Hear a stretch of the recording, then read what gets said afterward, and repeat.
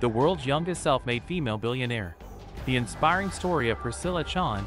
Priscilla Chan is a Harvard-educated pediatrician and philanthropist.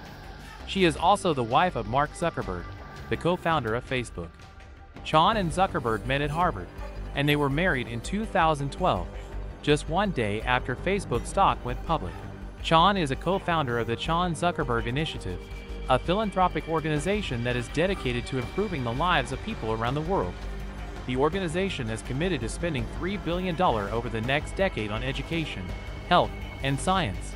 Chan is also a vocal advocate for women's rights and social justice. She has spoken out against sexual harassment and discrimination. And she has called for more investment in education and healthcare for women and girls.